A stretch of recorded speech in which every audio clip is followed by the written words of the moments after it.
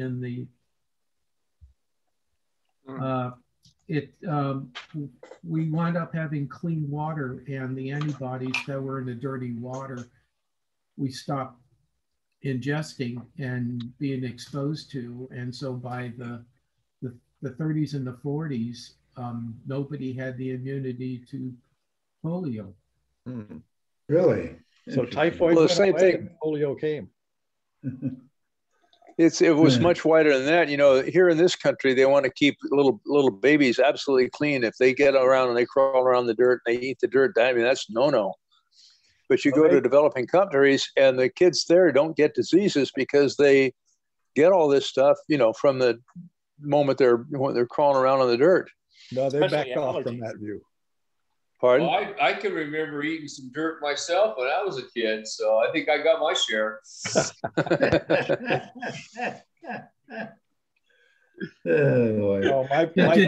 Did your father ever tell you, put that down, that's not chalk, that's an old dog true? Dad wasn't there. Dad wasn't there. That's like the time I was out playing in the mud puddles, and all I had on was my socks. Everything else was off, but I was in that mud puddle. When you think about how a lot of kids, you know, they went to the old swimming hole, you know, and now, you know, don't go there. There's these critters, there's bugs, there's the, you know, those, you know, little bears that you can't kill except in a gun, you know, and all that. And so, plus the water's green. Yeah, you got to be careful because there's a lot of mining that has been done around here in California anyway. And so then you've got, you know, all kinds of, you know, creepy stuff that could be in there, cyanide included. Yeah, chemicals, not you know, the animal, you know, the germs. Now you've got the brain-eating amoebas too. Yeah, there you go. There's that too. The warmer water. Yeah, hold your nose. Yep. At the far end of Lake Cachuma is a mercury mine, an old mercury mine. I've been there. Up by Gibraltar, yeah. Yeah. Lots of mercury. And that's where Santa Barbara gets their water from? Yes. Well, not entirely. Water from. But that's why they don't try to dredge Cachuma ever, because they're afraid they'll dig up a bunch of old sediment.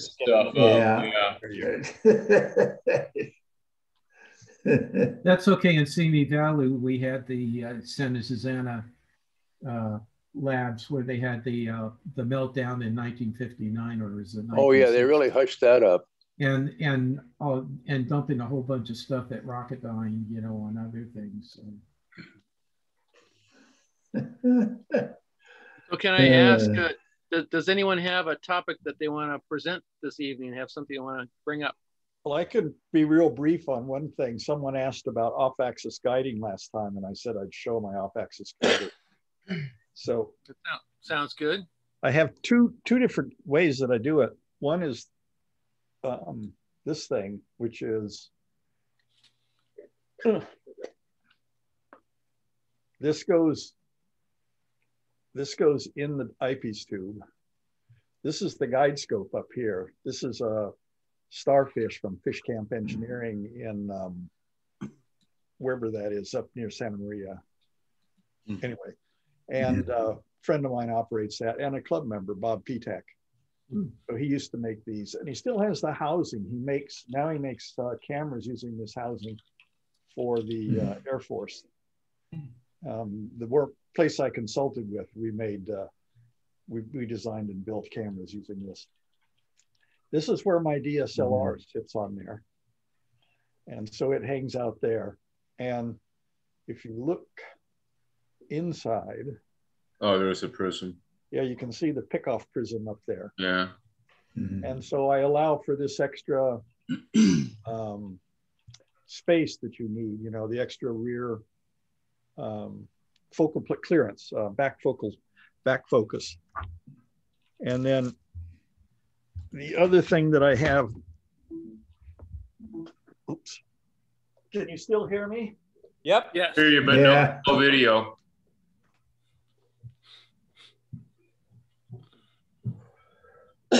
Still hear me? Yeah, Yep. just can't see you.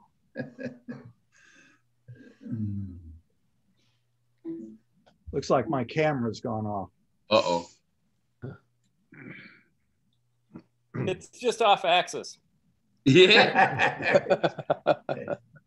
Does the off-axis guider give you any artifacts in the pictures? It was a little light, but not that much. I mean, it's minuscule. Okay, because it's out of the focus, it just drops some light. But to get Jerry, I used off-axis guidance for a while, but gave up on it. I just want to ask Jerry about that when he gets back here. The problem I had was such a small field of view and finding a star. Sorry about that. Okay. Yeah, I had a question about off-axis guiding. I used that for a while, but gave up on it because it was so hard to find a guide star in a relatively narrow field. And so I eventually just quit trying. I quit using that method. Yeah. Okay. Well, I also have 2 QSI cameras, and they have the off-axis prism built in. And this is the tightest that I have to get close to the telescope. So You it's can't quite see good. anything. That's because it's all black and blue. So there you're looking down. Oh, wow. Yeah. That's quite a bit more of a prism. Yeah, it's a smaller camera back there than. Oh, yeah. So you don't need to worry about it. Yeah, and then this is one. I think it's a Lodestar guide camera. It's on here with a special convenient mounting for focusing it, so it's not such a pain in the butt. So you raise a good point, and that is finding a guide star. You need a fairly large telescope. It makes it easier when you're working on galaxies, which is one of my favorite topics, and you're not in the star-rich Milky Way, so you're looking out into the Virgo cluster. There are a couple that I found quite challenging to find a suitable guide star, and because I like my guide, the guide camera, to take a picture every 1 second. I can get up to 3 or even 5 seconds, but then it gets problematic for wind or anything like that, because it may move before it gets the next correction. But that's where I use a rotator on my camera, because you can, on a star chart, that I have a program, I forget the name of it, but it lets you put your camera and your telescope, all the properties of it in, and it'll show you what the region of that, around that object looks like. And then you can identify the stars you want, and then you rotate the camera around until the pickoff prism is oriented so that it gets you in a region where there's a star.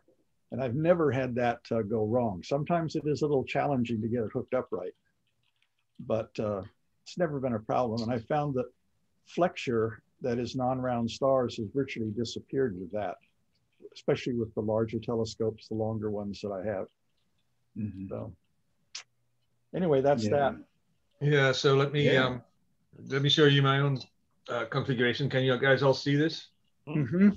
Yeah, this is because I was the one asking the question, right? So what you see here, this black tube is the coma corrector, and then here is the off-axis guider, and on top is the AC 120 mini.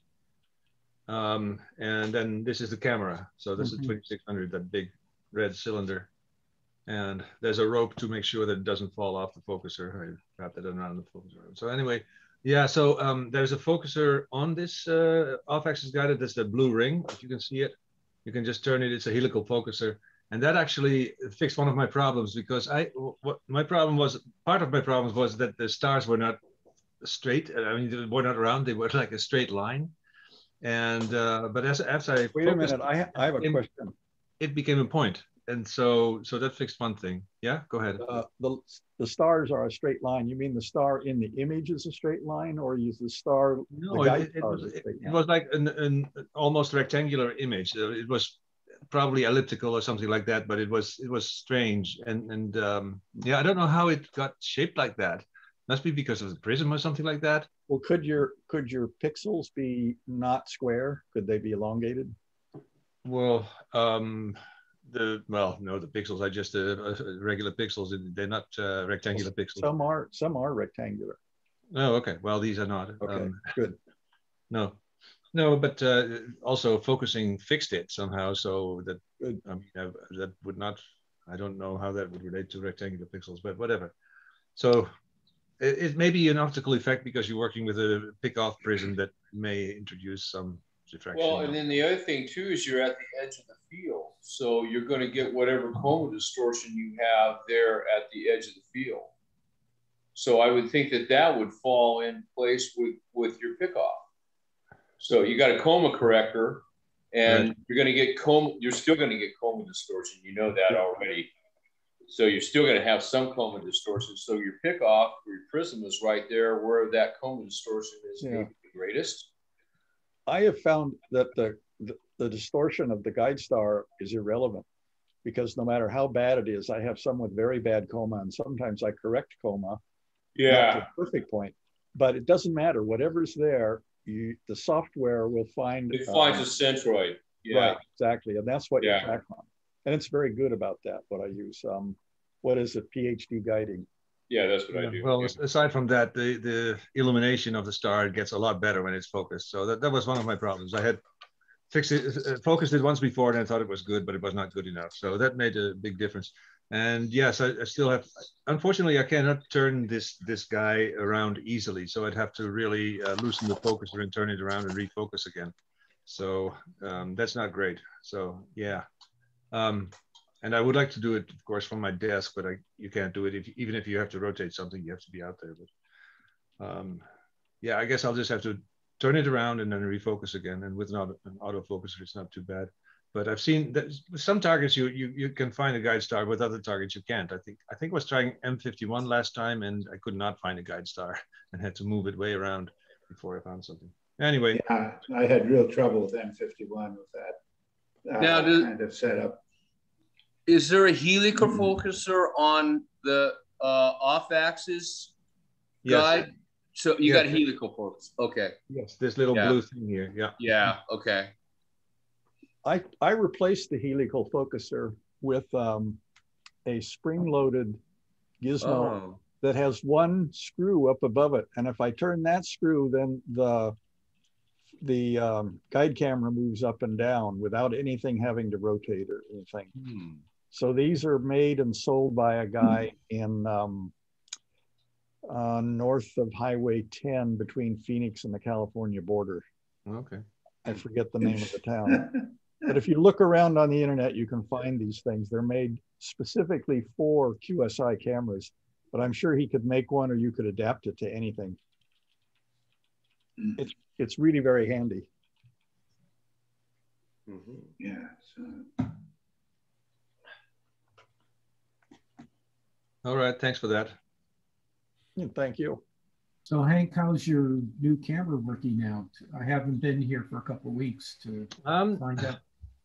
It's working fine, actually. So yeah, I had one session where I had like 1 arc-second RMS, and that does not relate to the camera, but it makes for a nice sharp image.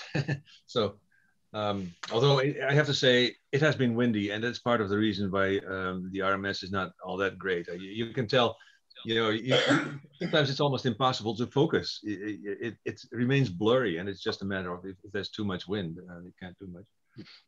So my main problem was actually with a 2600 was how to use it for plate solving.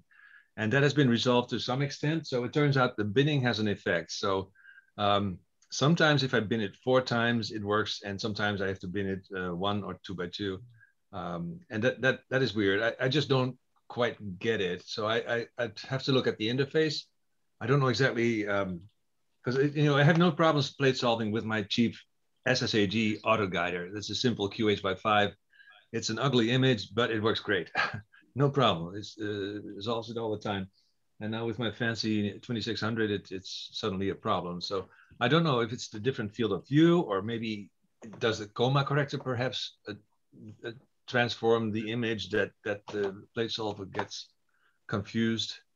I don't know. So, but half the time I'm lucky these times, and sometimes you have to try again, and it works. I also read online that sometimes you have to. So some plate solvers like ASTAP, they like to know where they have to start. So if you first sync from a known position, like say you're in the near Polaris and just sync on that one, and then slew elsewhere, and then it will have an easier time finding where it is.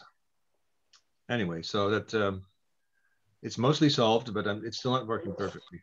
Not 100% reliable. So if any of you have ideas on how to improve that, that would be welcome. I do know that there's a difference in plate solvers, because the one that came with the SciTech, that always gets a solution no matter what. Whereas AstroArt, I'm still having issues getting it to find where it's at. Okay. Yeah, so I think it's the programmers, what algorithms they're using. Yeah, I was hoping it was not, because I'm just hoping that there are only a limited number of plate solvers and that they are being used by all these packages. Like astrometry.net is used by AstroTortilla, I believe, and it's also used by ECOS, and ECOS also supports ASTAP, and ASTAP is supported by a bunch of products. So I would rather not have to buy a different interface, user interface, to have access to a different. Yeah, I don't know what Dave Rowe used for his, but it seems to work very well. He wrote it himself. Yeah. I use astrometry.net. You know, I just submit the images myself when I'm doing the asteroid occultations to make sure I'm on the right field.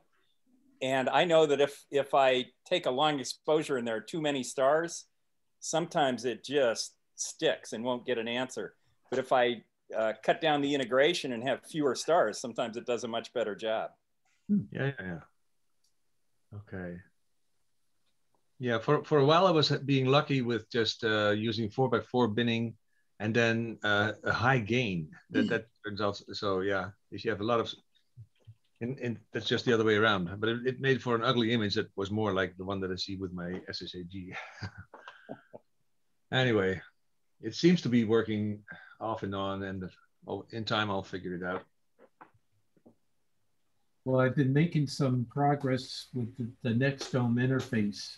I finally got it to communicate properly with SciTech, the ASCOM hub, and the NextDome software, and it's more or less pointing in the general direction of the telescope. Now I have to do fine tuning, but you have to watch out for putting proper values in the solver that goes from one coordinate system to another, or else it just, for me, it just didn't work at all. And now it's working. So I'm getting very close to being able to have the dome slave to the telescope. It's a little off now. Sometimes the slits like maybe a quarter into the field of view of the telescope now. So it's a lot better. What are you using for that? Well, the NextDome has their own rotator. Oh, okay, yeah. Yeah, and it goes through the hub. And I've been learning a whole lot along the way. As a matter of fact, as part of my troubleshooting, I wound up using my Raspberry Pi to control the telescope and the dome and all that wirelessly. And so in a way, it's been a real pain, but another way, it's been a really good learning experience. So now using VLC, once I get everything going, I could control everything remotely, which is a good thing on a cold, windy day in a cramped dome. And good for you guys. I forget, was it Dick? Are you the one that's getting the 10-foot dome instead of the? Yeah. Well, oh no, yeah, Bob, yeah. We're getting that. Yeah, that's been ordered, and it's we're expecting to be here in the middle of August. Wow. We're getting it all. I'm getting ready to working with guys to get it assembled and get it going. Yeah. Now, if you don't need to automate the whole thing, I've come up with another technique as a fallback plan B in case I couldn't get this to work at all. At All Electronics for $5. They've got these wonderful crosshair lasers. And so you only need 2 in order to define a square on the dome, so you can aim them and then put a shutter over the areas where you don't want any light to show, so that if the dome slit gets in the way, it'll light up the dome on the inside and you go, oh, time to move. I got an idea. Yeah. I'm going to throw this one out here and you guys can poke holes at it. But let's say you've got a guide scope on top of your regular scope. They're piggyback to one another. And you're shooting east of the meridian. Now, that guide scope is going to lead the primary scope a bit. Okay? As long as you're shooting east of the meridian, it's going to be in front of it. Now, you might choose a guide star that might be below. But the thing is you're right there next to the dome. There isn't going to be enough of an angle there, I would think, that scope would be able to be out of the way enough. So what my point is that you could look at the star, the guide star that you got, and look at the intensity of that star in PHD. And if it drops off, you'll know that the dome is starting to impinge on your guide scope. Mm-hmm. So you should be able to move that dome over a little bit as a result of that. That's what I'm going to try. You guys can poke holes in it if you want, but I'm going to be always shooting east of the meridian. So I'm going to try and go for it and see how it's going to go. For me, if the guide star fades, it means the fog's coming in. Well, yeah, there's that too. That's true. Yeah, but then you can just hang it up. Call it a night.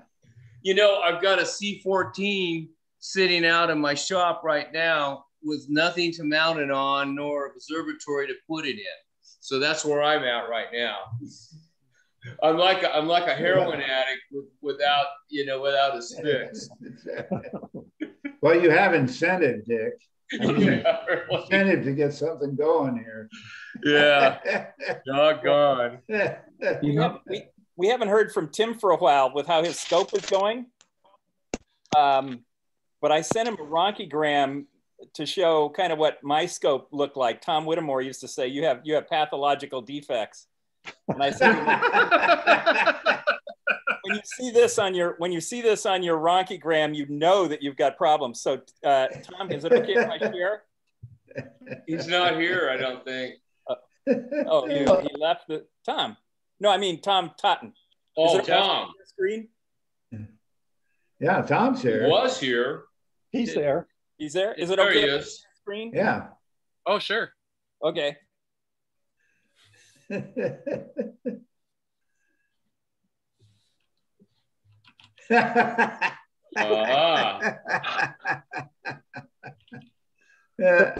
Looks like a curved edge to me. Yeah. Okay, joke over. Okay.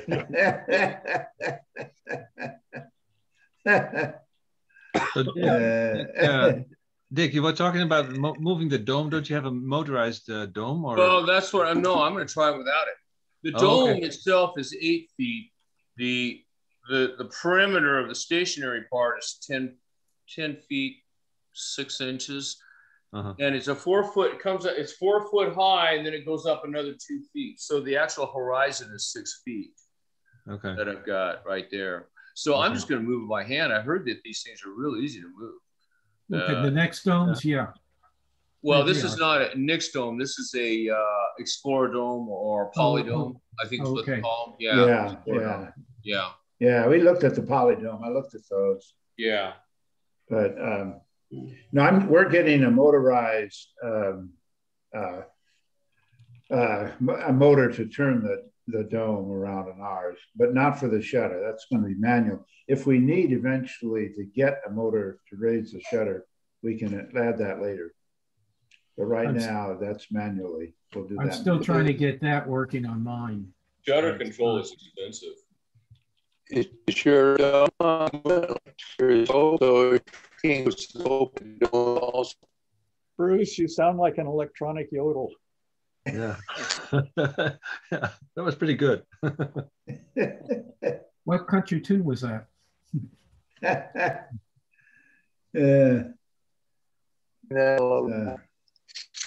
was thinking of Hawkins, but I guess that's kind of rude, William.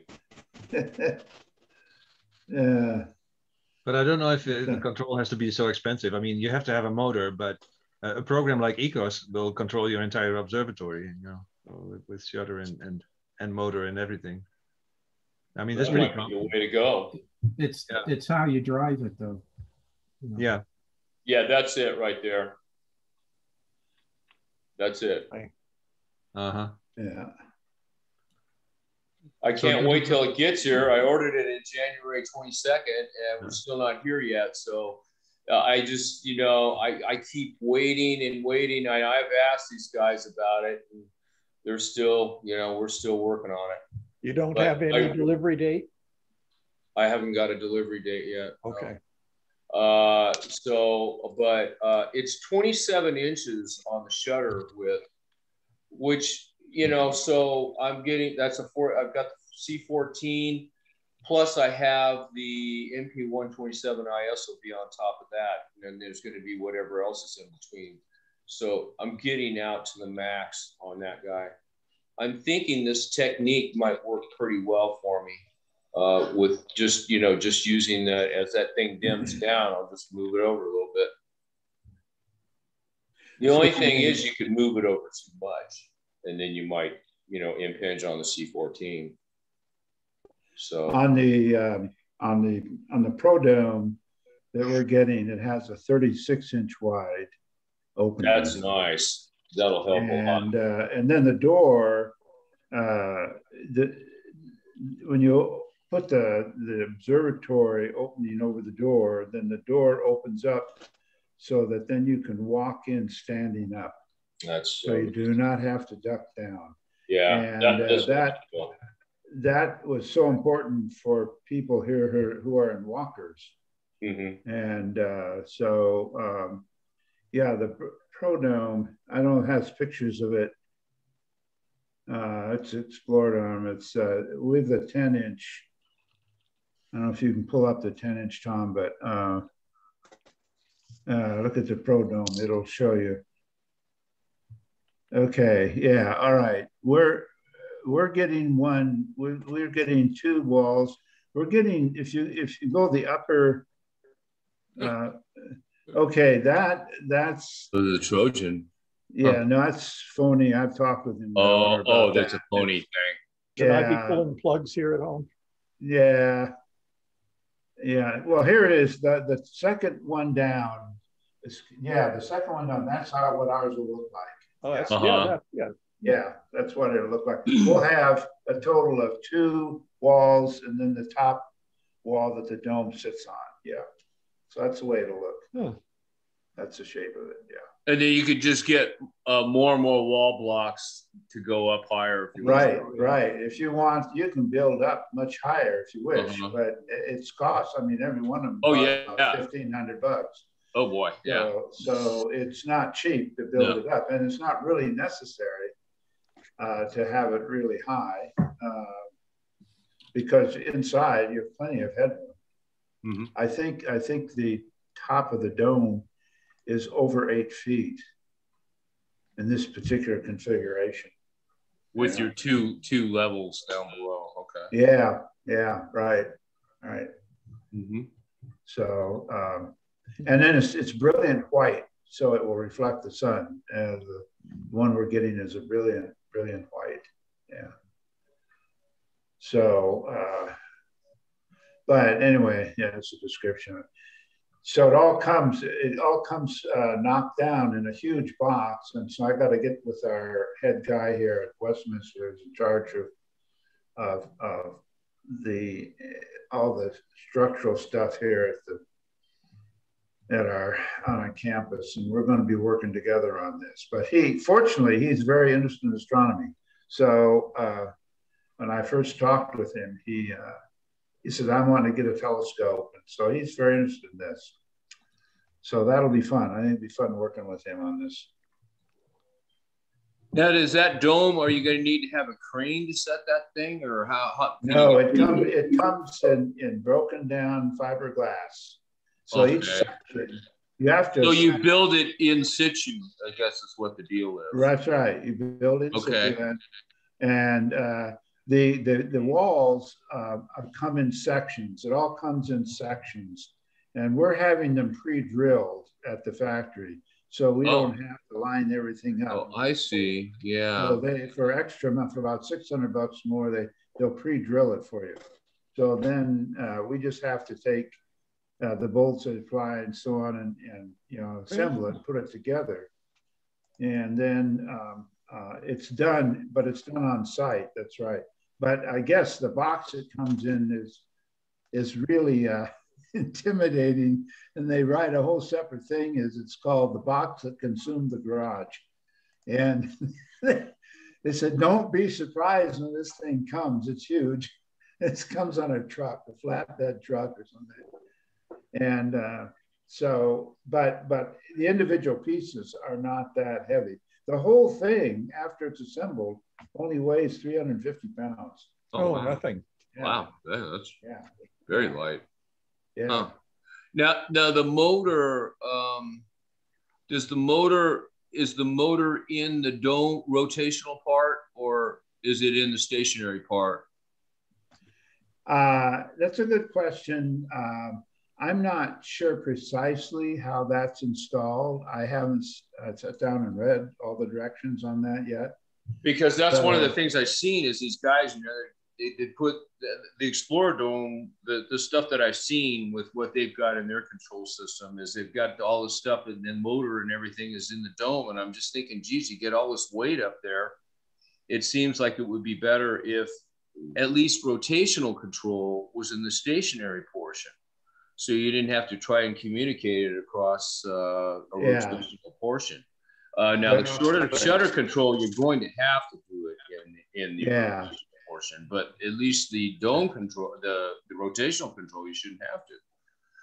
Yeah, and that's a good question, Dick, and I don't know how to answer it at this point because I haven't read the directions that far down. I've just gone through stuff to assemble the base and the dome. Yeah. And, so I mean, I've kind of gotten to the point where I'm just thinking about rolling my own thing, with various bits and pieces, and to try to put a system together, and maybe try to get something that's ASCOM or like HenkA's got with the Seacoast. That's kind of the direction I'm thinking if I go that direction. Yeah. Well, you can totally remote this observatory. They have a whole, they have the equipment and connections to make it totally remote. But I'm not interested in spending the money to do that. It's not necessary for what we're doing. Because wherever I am, I'm only within a few minutes of the observatory, whether I'm inside lecturing or talking to the residents in a nearby room, or I'm only a few minutes away. So if something goes wrong, I can get out and correct it. But so we're having to watch our expenses because 20% of this is being paid for by Westminster. 80% is being funded by residents. So this is a really primarily a resident undertaking, which is good. I mean, I think people have some skin in the game, and they're going to probably really appreciate more what we've got. And it's going to be a good setup. I'm very excited about it. I think combined with the 11-inch edge and the video cameras, the high-tech cameras I have and all that, we're going to be able to do some good stuff with it. In spite of the light pollution here. But we don't have fog, okay? We don't have fog. We heard it. We'll give you some of ours. How about that? No, you can keep it. Okay. Oh, God. You guys get monsoons. Now down here, this picture that he's showing on the second row down of pictures at the far right. Yeah, there. See the door opens there, and that's where you can enter in. Yeah. That's where you can enter in standing up, and that is wide enough to get walkers through. Yeah. Because we got a lot of people here in walkers. The wheelchairs, of course, they're going to have to watch it on TV in the other room where we're going to broadcast the image into a television in there. Yeah, so those are all, a bunch of pictures of it. Different configurations. Is anybody going to be looking at the lunar eclipse? You're going to be. Okay, Mike. Yeah. Yeah, I've got my Arduino. I'm testing it now for in case I fall asleep. As Bruce pointed out, that it's going to be pretty low to the horizon. It's like maybe less than 20 degrees up, 15. One player read at 10. You have Tom, you have an image of a observatory program that shows the eclipse at the peak from yesterday's podcast. Let's see if I can find that. Yeah, for me, it's at 19 degrees at 4 a.m. and down to 14 degrees by 4:30. And maximum like 260 degrees, so in the southwest.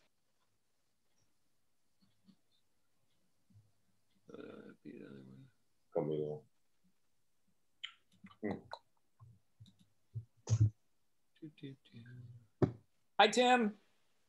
Hi. Hey, Tim. Hi. How are you? I'm trying to figure out. Tom, how I can send you these attachments. My stupid iPad keeps sending it to Gmail, which I don't have on my ancient computer. But I'll get it done. I worked on my scope today, but I don't want to send images, and kind of in light of the email I just got before the meeting. So it would just be boring for everybody. No, I don't think it's boring. Well, I sent an email to, I don't know who that was to, but I sent a reply to everyone regarding what was sent, and giving everybody an idea of where this workshop came from. And a couple of thoughts, I can't stay tonight, but a couple of thoughts came to me since I wrote that. And that the workshop originally. Yeah.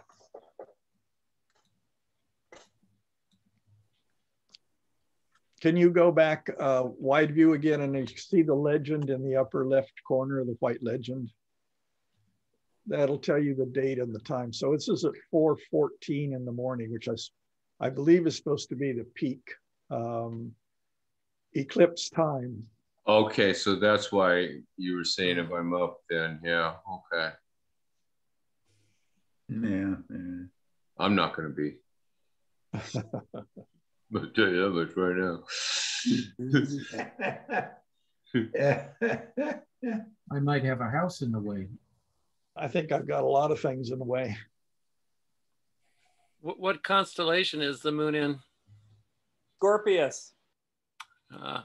Oh, yeah. Well, I can see Antares there, yeah. Sam 4, yeah. Yeah, this is the site in the southwest, right? So, yeah, so I could see it from our observatory site, but I don't want to, it's just, I've seen a lot of eclipses, and this is not a total eclipse.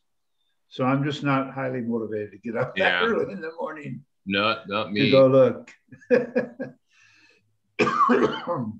Wait for the next one.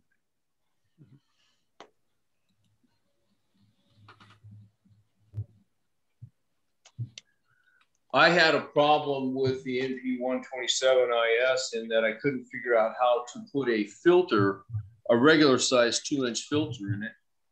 And so I started looking around, and I saw I can figure out where it is right now. Let me see if I can get over there right now. There it is right there. Okay, so over here.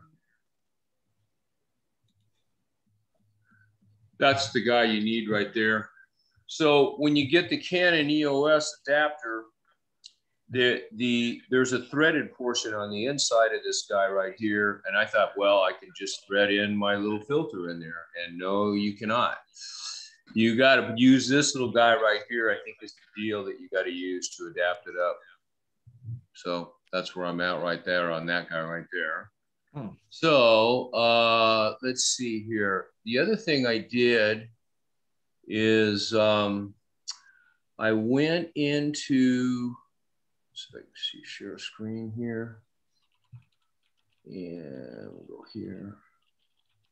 Show that right there. What I did was I had a problem with, I'll take the mask off this guy right here, right now. Here, got the mask on there right now. Remove that mask. This is basically the constellation or the 24 millimeter shot that I got. And so what I did was I went back and I basically, with masking, you can still see a little bit of light pollution over here, but boy, I got, guys, I mean, it was like halfway across this thing with light pollution. Mm-hmm. And the way that I did this is by using a mask. I put the mask over this thing and I thought, okay, you don't really have any large structure here. So normally what I would do, if let's say I had a nebula or something like that, I would apply the mask and I would mask out these stars, and then I would do a curves transformation and bring out the nebula, and then I would reverse the mask and bring out the stars the way that I wanted to. In this particular case, there's no large scale structure. So in fact, what I did, I applied the mask, and then I just brought the sky background down over what it had already been stretched to. And then reversed it, and then I could bring the stars out. I don't like this particular setup right now. I'm going to go back and redo it a little bit, but you can kind of see, like, let's say, for example, that's the tail of Leo right there. That's part of the question mark, and it extends over here. And I think Rigel might be one of these stars over there. But anyway, it's coming along, is what I'm saying is that with masking, I can fix this problem here. The star colors are there and everything like that. It's just that I don't like this particular rendition because I think I'm going to do some different things with the masking on this. When I did the masking on this, I did it in 2 stages, and I want to do it in 1 stage. When I mask, I use something called a Multiscale Linera Transform. And basically what this thing does is it's a size discriminator. And I had a lot of trouble trying to figure out how to mask stars appropriately. Using the techniques that are built into the environment in PixInsight is not good enough. But this tool here, I found that with 8 levels of size, you can pretty much discriminate between any star sizes that you want to use in an image. And what I did is I says, okay, let's break this up into small stars, medium-sized stars, and large stars. And we'll put them in these different bins depending. Now, if I've got normally you only have stars that are like, let's say maybe small stars versus medium stars. And when I say small versus large, I'm talking about point spread. Okay. So, and so what this does is it discriminates between these different sizes. So I have a mask that I make up that's made up of 1 and 2 layer. These are the smallest layers. So the smaller the number, the smaller the size. In the second layer level, I up this bias term right here to about 0.3. And what that does is it makes the smallest stars in the image appear. Smallest things you could possibly get in that image will appear when that happens. And that's 1 size discrimination. Then there's a 3 to 5, that's your middle layer. And then there's 6 to 8, that's your large layer. So when I do the constellation mask, I did that as a separate step. And what I'm going to do is combine them all into one mask. And I think that I'll get better results. But this is what happens. And then what you do is you use a mathematical expression. Let's see if I can bring it up here. Pixel math. No, it's not in there. But basically what you do is you use a max function. And what this does is it takes the maximum of any argument that I put in here. Okay, so if I take this, there's one mask right there. There's your 1 to 2 mask, and then there's your 3 to 5 mask. So you put those two maxes in there. So what that does is it chooses the maximum of any of those two masks that puts it in there, and then you get a combined mask, which is combining of those two size discriminations. By the time you do that, you get a very, very good masking of the image. Let me show you what I'm talking about. If we apply the mask, that's the combined mask right there. I'll do that. Now you notice that now everything's red. So that mask has been applied. It's also brown over here. So I'll invert that mask, and then we can see how good the masking is. Every single star is covered. You can't do this, in my opinion, there's no other way to do this and get this kind of masking. So this gives me control over the stars, and it gives me control over the sky. That's why I do it this way. And in this particular case, I can get rid of the light pollution. It's such a wide angle, and the structure is so small, we're talking about galaxies, that it doesn't matter. If it were the Milky Way, yeah, you might not be able to get away with the technique. Is this so that's my little dog. Sorry? Is this part of PixInsight? Is this what this is all PixInsight that I'm showing you right in here. That's very interesting, but I'm getting tired. I'm going to have to leave. Okay, Jerry. Good night. Good luck with your health. Thanks. Okay. Hope you feel better, Jerry. I'm gonna have to go too, Jerry. I'm gonna have to go pretty soon. I sent you an email, Tom. I've got a couple images to show from Mercury and all that that I managed to take. Did you get the sodium tail? No, I didn't get any. You know what? This is wide field. It's let me just do a second here. I can't see. Tim, I'm not seeing your images yet. Yeah, I'm working on it right now. Yeah. Hey, Dick, I still have some questions about the masks, but yes, sir. Oh, yeah. So I've tried masking in GIMP, and what I often see is that if I want to highlight the stars that way, so that then because you cannot get a very super sharp, at least in GIMP, we cannot, surrounding of a star, and if you bring them back in, then sometimes that what's around it gets more amplification than it should, and so ringing stars, basically, that's the term.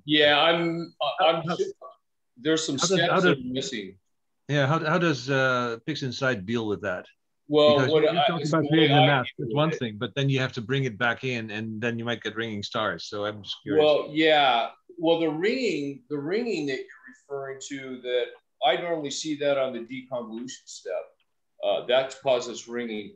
But when I do the masking, it could probably do that if the masking wasn't done quite right, because you're going to get some edge dislocation effects from bright to dark. But what I'm doing with those masks, when I do those transforms, the next step is turn it to grayscale because it's color, okay? Because you're only going to operate on the luminance channel. And then after that, I binarize it. So it's either on or it's off. There's none of this, no more grayscale. So, and then I just sit there and I take a preview, a small section of the image, and I look at that and I go, okay, that's about right. There are certain numbers that come up usually all the time. So, and then after that, to keep the ringing from occurring, you have to convolute it. So you you smooth it out just enough so that you don't get that induced ringing in there quite so much. For the small size stars, you don't do as much convolution. If you do the medium size, you convolute a little bit more. For the large stars, you convolute even more than that. See, that allows you, by doing those size bends, you're able to convolute a classification. If you try to convolute over an entire range of sizes, it's not going to work. You got to have a convolution that fits that class of size. Now, I find it difficult because oftentimes the color of the stars is actually on the outside of the star. So the center is really bright. Yeah, you're talking about. You want to keep the color, right? So that's mostly on the outside. So if you start masking it, that's where the mask actually operates. So, but are you talking about halos, or are you talking about the actual star image itself? See, because you got the halo of the star is going to be in the mask. It's going to be in that mask. No, I'm not talking about halos. Okay. Maybe I can find an image somewhere as an example. But oftentimes, the way the stars look after stacking, then they're very bright in the center, and the brightness goes down on the sides, and that's where the color often shows up. So anyway, that's saturating the. You're saying you're getting a ringing effect there. Yeah. No, sometimes the mask removes that outside rim that has the color, and then your stars end up being black and white, which is ugly. So. Well, yeah, and you can get raccoon stars with my technique. That's why you have to go back and invert the mask and bring the stars up just a little bit of, So what I've been doing, instead of masking, I've been using StarNet++, and it's probably a plugin for PixInsight as well, but that's used by several people. It's just something that you can run from a command line. It removes the stars completely from your image. It separates them. So you can then operate on your cleaned up nebulae or whatever separately, and then later on you just bring the stars back in and just crank it up, because the nebulosity is much weaker, right? So it's just a matter of cranking up the gain a little bit as much as you like. And anyway, that works for me best. Can I ask a question? I have a question. What does ringing mean in your astrophotography? What does that mean? Well, there's something called ringing, which refers to an effect called the Gibbs effect. And the Gibbs effect has to do when you have a intensity dislocation, shall we call it.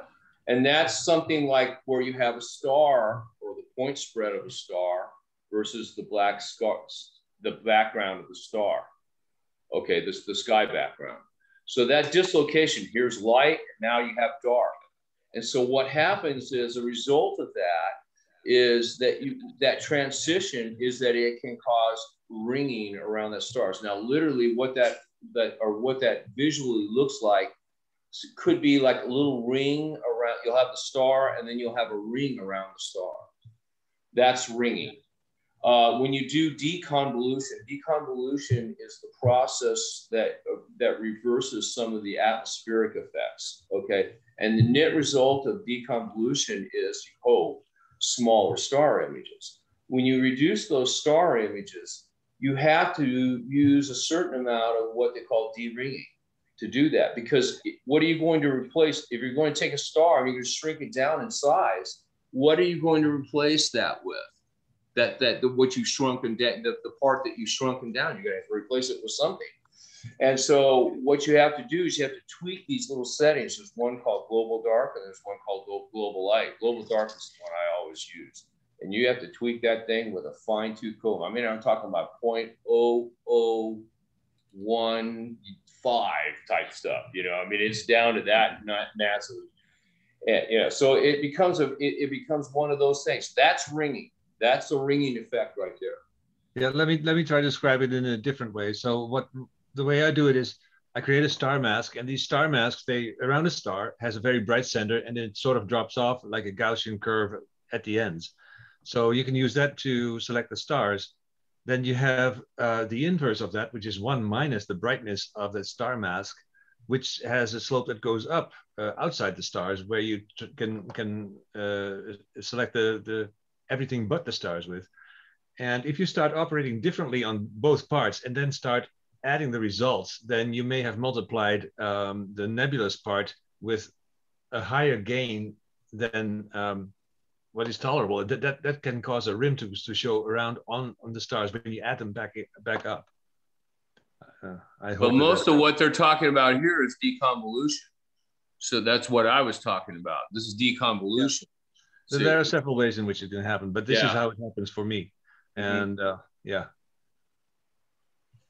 So the star mask, that you can use a star mask in the de-ringing portion of deconvolution as well, but I generally don't use it. I make it up ahead of time, but what I use primarily is I generate a dynamic point spread function, and the way that you do that is you go around and you select stars of certain intensities between 0.3 and 0.8 usually, and you make up a function that is dependent on where you are in the geometry. Okay, it's geometrically dependent, and it defines a point spread of the star at that point in your image. And so I use that in the deconvolution step for the way to reduce the atmospheric effects and essentially make those stars smaller. That's where I get. Hey guys, can I just interrupt for a second? Hey, Tom, did you get my images? Yes, I did. Okay, let's take that up next week. I'm not even supposed to be here tonight. I was gonna, and since Jerry left, let's do it next week. It's okay. Gonna be something we can. Okay, sorry guys. You continue. That makes See sense. you later. Okay. Thanks, Tim. See you later, okay. See you later. So yeah, between deconvolution, the other ringing phenomenons I haven't really seen, but deconvolution for one thing, and that's what those images were showing there, were deconvolution type ringing setups right there. That's a Gibbs effect. You can look it up, or you can Google it. Yeah, no, this is an interesting subject. You know, it's one of the biggest problems in processing, because everybody wants to separate the stars from the background, and that interface where the stars, the starless image, it's very difficult to fix that right, and it's crucial to getting a good image. So we could spend a whole session maybe on this. I mean, it would be interesting to see from A to Z. I mean, if you want to prepare something sometime in PixInsight, I can try to do something in GIMP and see where we end up and what kind of. I've had really good luck with there's some of the stuff, like for example, what I really liked was the image that I did of, and it was a crappy, you know, it was crappy as far as the light pollution, but the one that I did of the Christmas tree cluster, the star masking in that, let's see if I can pull that one up, because I just loved it. I mean, it's blown up too quite a bit digitally. So when I did it, I was really pretty impressed with it. Let me see if I can find it here. Let's see here, Christmas tree cluster. Oh, but yeah, you know, there's a knack to some of this stuff. Let me see if I can hear you. Christmas crop. No, that's not it. Christmas tree cluster. I don't have it. Anyway, you guys keep going. Yeah, I'll find it. I think Mike wanted to present something. So time to switch to a different subject.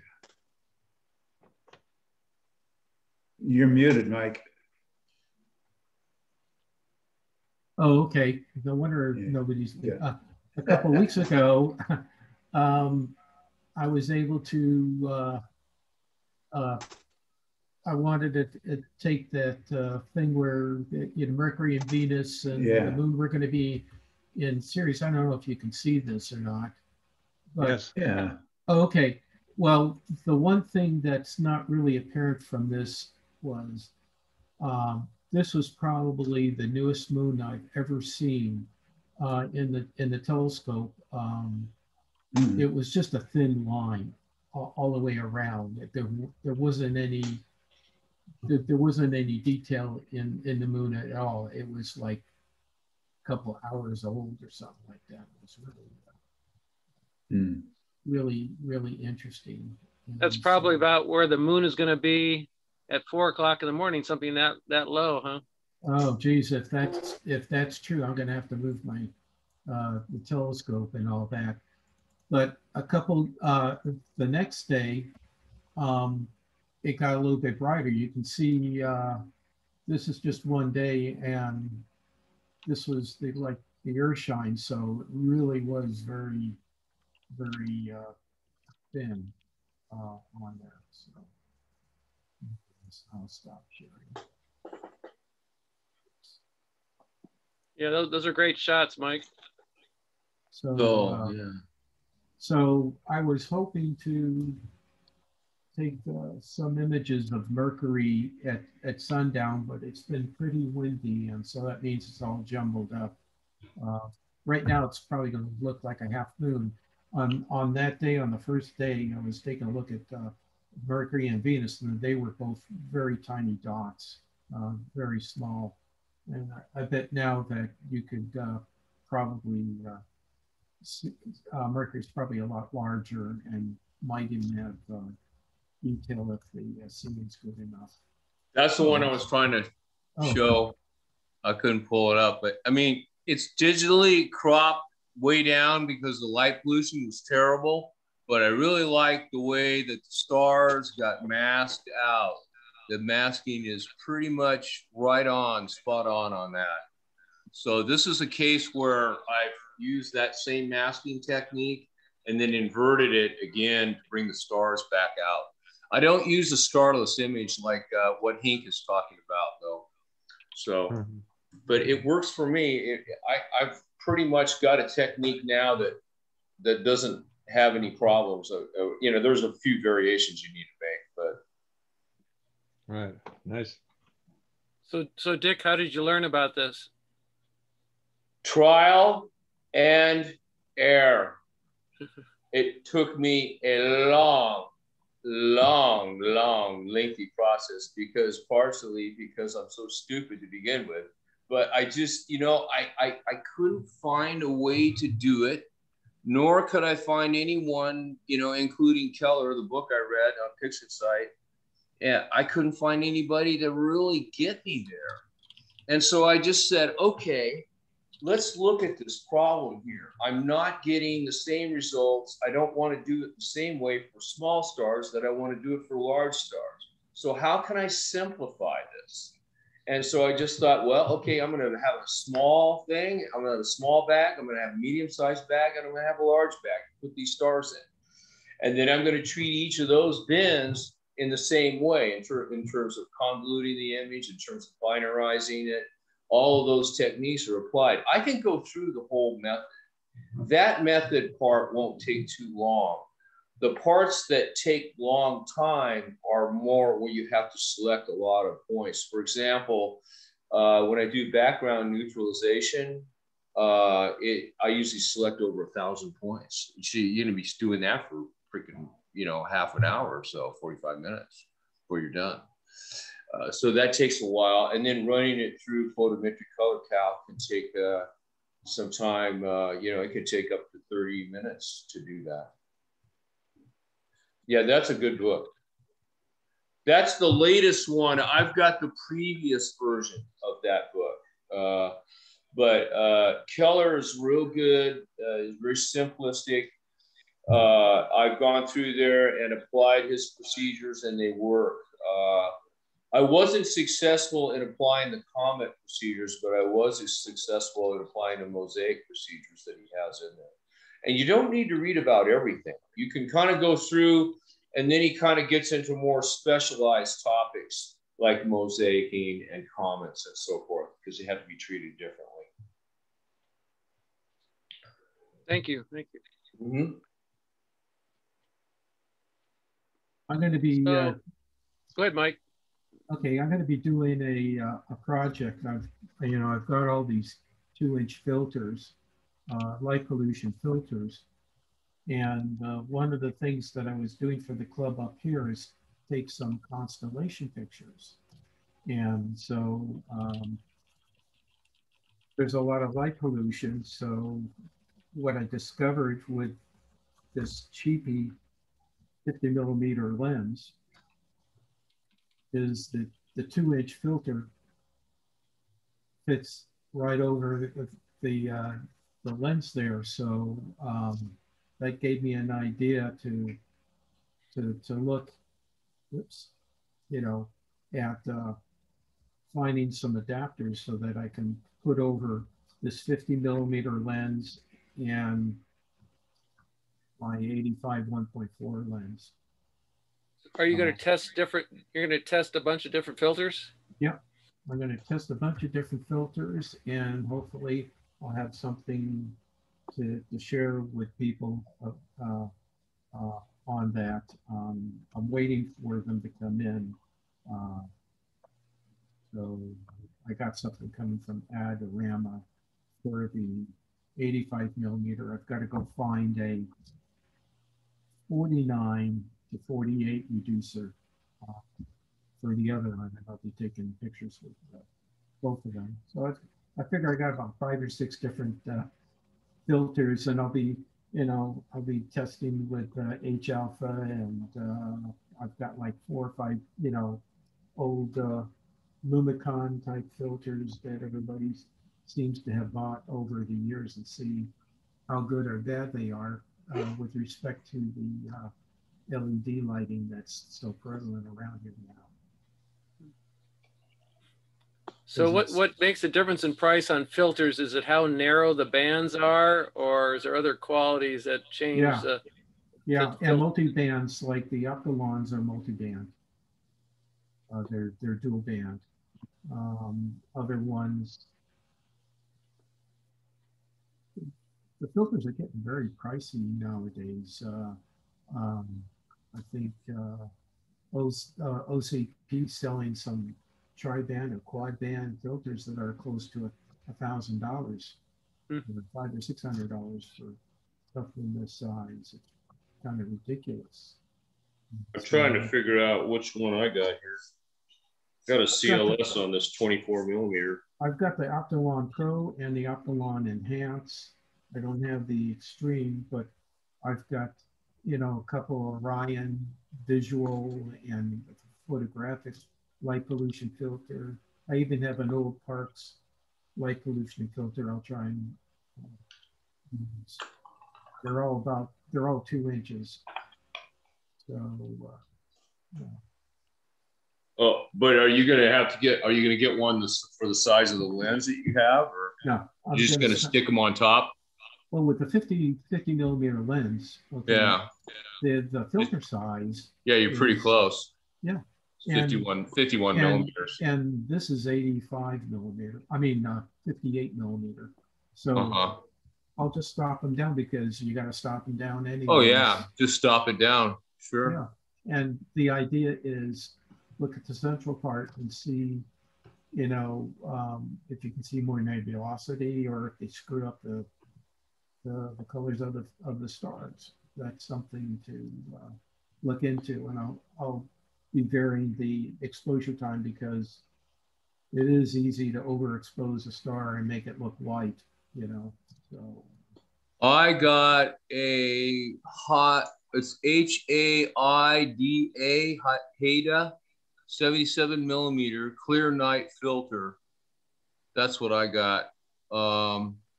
I mean, it seems to be okay, but I'm comparing it to nothing. So, I haven't really done an extensive test, so I would be interested in what you're doing there. Yeah.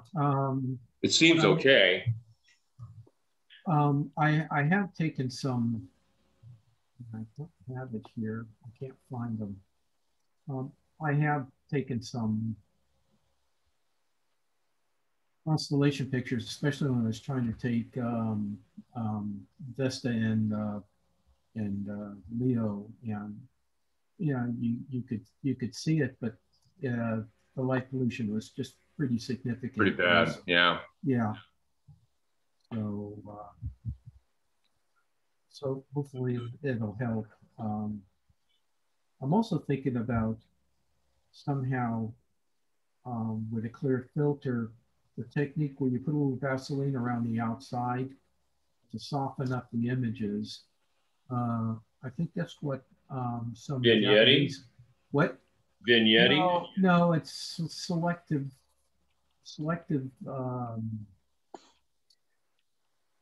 softness to make the lens softer. So oh, okay. So you're like doing an iris. Yeah. Yeah. Yeah. Yeah. And you know, there was that one Japanese guy that used to have all those beautiful pictures in SBAU Telescope. I think he used something like that technique, so that you get the light, you know, for the color, you know, because you need to go deeper, but then it blurs it just a little bit so you don't burn out the center. Oh. Yeah. So I heard that. Oh. Yeah, because it's awfully easy to burn out the star and then you lose their color. And when you're trying to get the bright ones with the dark ones, it really is a major problem.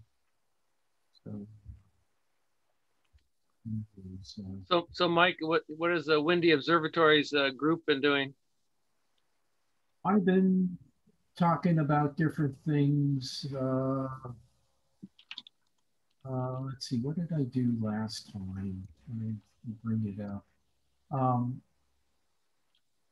I think I did constellation and talked about little trackers and stuff like that. The membership's been kind of sparse. A lot of people are forgetting to log on, or they go to sleep. You know, I guess you guys are going through the same thing too. You got the same core people, but one of the things I was going to talk about was, and I got to think about it for the next meeting, which is coming up real soon, is the likelihood of life on planets. What I was doing, I read an article where they're thinking about redoing the Drake equation, and because they're thinking that there's some factor that people aren't thinking about, and so, you know, I plugged it in, and I came up with a number of 250 likely civilizations in our galaxy, and so I think when you think about it, the possibility is going up rather than down, because we're learning. You know, back when the Drake equation first started, there hadn't been an exoplanet found. Okay, we're talking about when Carl Sagan was alive, and you know, now it seems like they're thinking most stars have planets of one sort or another. So the chances are so much. Tom Whittemore brought up on, I think, on our Monday show that SBAU Telescope, I think it was, had a, or maybe it was some other magazine, had an article on whether a planet would need tectonic plates moving around. Yeah, I read that. Part of that. Yeah, well, you know, it's kind of interesting. You know, we're lucky in a way. You know, the Earth is a really funky place to be on. Okay, you know, because basically we're living on a thin shell over molten lava heated up by disintegration of radioactive materials in the core of our planet. Okay, and you know, the reason why we don't get a hot foot is because rocks is a pretty good insulator. You know, and so when you think about it, we're on a pretty fragile thing, and a good portion of the heat from inside is heating up our planet so we don't freeze. Okay, whereas our sun is just bright enough so that, you know, we don't cook. And you know, when you think about it, the sun's a pretty docile place. I mean, as stars go, you know, people think, well, you know, maybe if we were like by a red dwarf, it would be safer and we could last longer. But they tend to be unstable sometimes. And so you'd go through this fluctuation of heat, you know. That's what I was going to go talk about. But you can start plugging the numbers in. And at first I thought all the numbers were below below 1. But actually, a lot of the numbers are greater than 1. Because part of the numbers is how many planets are there. Well, we know now that a lot, you know, instead of like none or maybe 1 or 2, quite a few stars have many more planets, and so that just increases the chances. And so Mike, I suggest do you record your Zoom meetings? Are you recording those on your computer, and then you can post those to YouTube? No, I've yet to do that. Yeah, they go off into the ether. The bit bucket, this guy. It's really easy to do. Like right now, I'm recording the meeting, and I'll just upload it to YouTube, a pretty fast 100 megabit per second connection that I'm using, and you have a YouTube channel, and it's really easy to do. Okay, I'll have to think about that. But I'll tell you something. The hard part's coming up with a new subject every month. I mean, it's sort of like I spent about 2 weeks thinking, what do these guys want to hear about, you know? And, I think one of the things I'm going to have them talk about is that one guy is doing a super job of using his Dobsonian, taking pictures with his iPhone, planets and stuff. He had some really great pictures of the double-double, you know, just using a capture program and the moon, showing a lot of detail in the on the surface. And then another one's got those one of those EV scopes. It's the totally automatic scope that looks like it has an eyepiece, but really is just a lens to a small screen. And that what they're doing is they're improving the software significantly, and they're getting 10 more images. You want me to show you the difference of what they're getting? I can probably bring up my emails and show you. But what they're really working on this scope. It's only like a 5-inch scope or something like that, but it's totally automated. Well, Celestron had an evolution, next star evolution type scope, and this one works a lot better. Let's see here if I can find it. Yeah, here we go. Let me try and do a share screen. I think the scopes are like $3,000, the one you're talking about. They're not cheap. Okay, so this is with the previous. Can you see this here? Yeah. Okay, this is the previous software. So he's having problems with vignetting, and surface brightness is 51. This is 51, yeah. Yeah, the new software. Oh wow, yeah. So they're improving it quite a bit. And then Richard Berry's got one of these also. Luckily, he packed that in the car before his place burned down, and he's starting to do photometry with this little scope. And people are doing asteroid occultations and stuff like that. That's not a stack. That's just a single exposure, right? No, this is it's sort of like a dynamic stack. Okay, so it's okay. It's more like a Mellencamp or something like that, where it builds up, but you don't have access to the raw images to. Right. Yeah, it's just building up the image on its own. Yeah, you don't have. It's got the smarts and stuff. They are thinking about making the raw images available, and one of the downsides of this was they didn't have a way to put filters on, but I guess people have not figured out a way to do that. So in case of a place where you have light pollution, put a light pollution filter on if you're careful.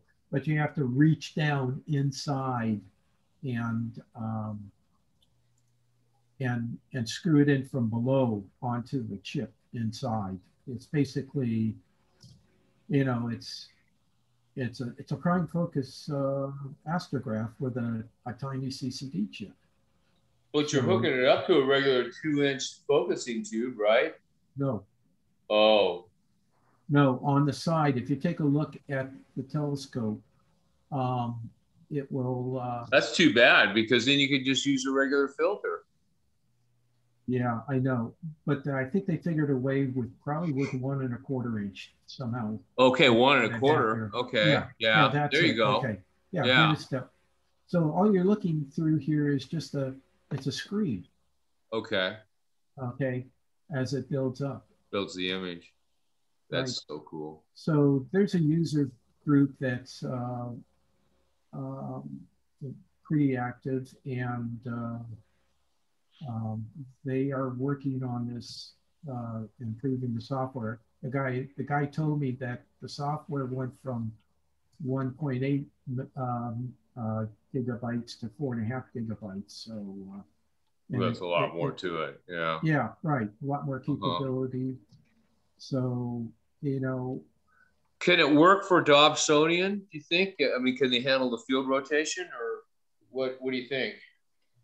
I think that they keep the exposures small so they don't have to worry about that. They do a dynamic stack. But I'm just wondering the accumulation of the rotation, field rotation with the software. I mean, it sounds like a software management problem, I'm thinking. Yeah, it is. It is. Yeah.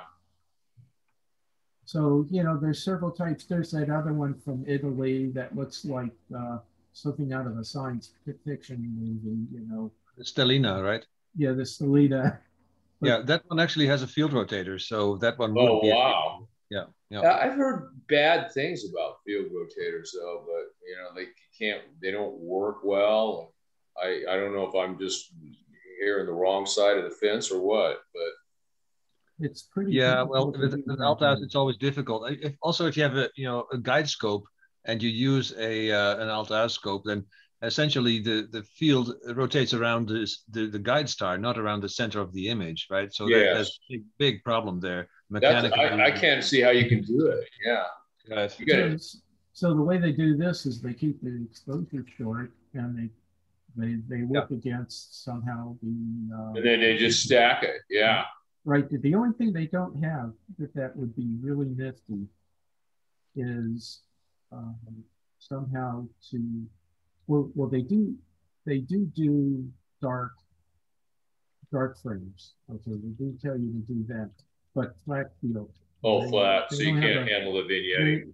They don't have that, and maybe that would improve things just a little bit. But it could be that the way that the optics are, there's probably not that much vignetting really dropping off the line. Okay, now here, if you want, let me share. I'll go and try and here, let me not share now, and just get in there and I'll show you what my friend did with his iPhone. So, right. Okay. Okay. Are you seeing it now? Mm-hmm. Okay. Okay. So this is with an iPhone on a dime. Uh-huh. Neat. Okay. And there's the double. Uh-huh. So, you know,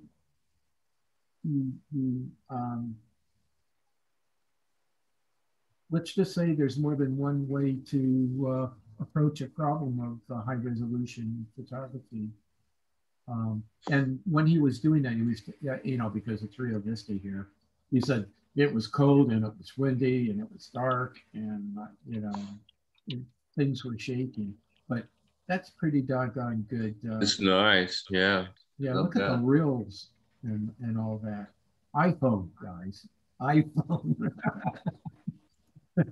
Not this $1,500. Apple does some pretty good stuff. Well, iPhones are not cheap. No. No, but the camera's small. You know, this is what you can do with small pixels. So, anyways, so he's been doing that. So, there's, you know. I'm gonna have to go. Okay. See you guys.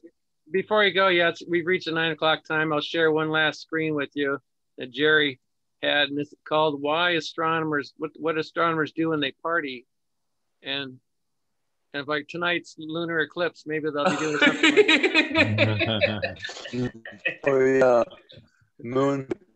Yeah, but that's only half of a moon. yeah, quarter moon, yeah. Quarter moon, yeah. Cute. I love it. All right, you guys, take care. All right. Good night, everyone. Thanks for tuning in. And if you want to share your ideas ahead of time, let me know. Ending the program. Talk later.